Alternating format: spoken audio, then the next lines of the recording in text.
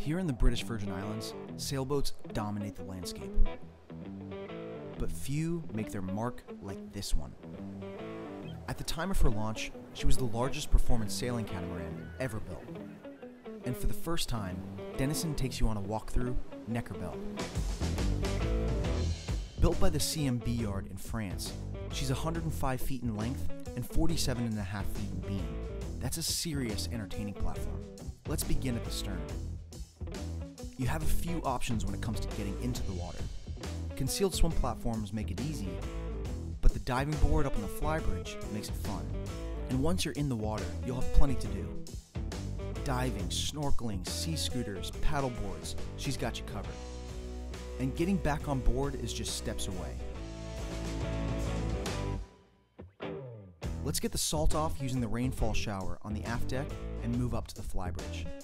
The aft section of the upper deck was refit in 2009 to expand the space. This included the addition of that diving board at the back.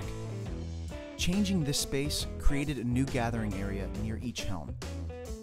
In the center of the Flybridge is one of her standout features, a massive lounge that can entertain more than 20 people.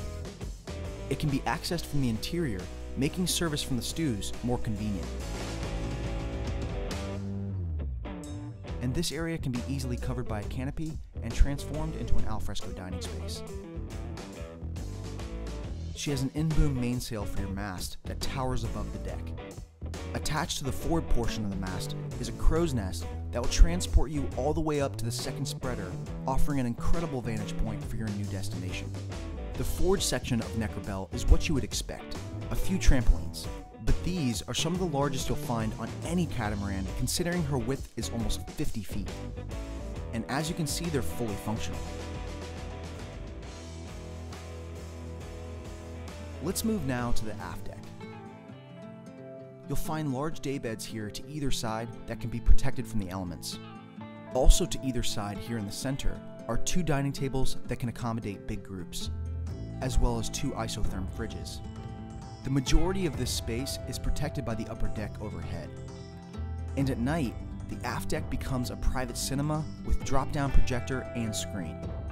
Let's continue forward now into the salon. To the starboard side here, we have an L-shaped seating area with a flat-screen TV and access to your crew quarters. And to the port side is a bar where the crew can serve drinks and coffee. For the crew, it's efficient, being near the galley a few steps below in the portside hole. Back in the salon, again moving forward, we approach the buffet table where food is typically placed for serving. Surrounding this buffet table are your 4 staterooms, all located on the main deck, which is special for a multi-hull. The portside has 2 guest staterooms with beds that convert from either a queen, like you see here, or separated into twins, like we have here in the forward port stateroom. And all staterooms are en suite. On the starboard side aft, we have the master. The master is an inviting space with tons of storage and a flat screen TV. And the master is equipped with his and her heads and a large stall shower. All accommodations have unique lighting accents, complemented by both light and dark woods, making for a relaxing atmosphere. Forward of the master, near the lower helm, is your 4th stateroom that was added during the refit back in 2009. And the ensuite here is just aft.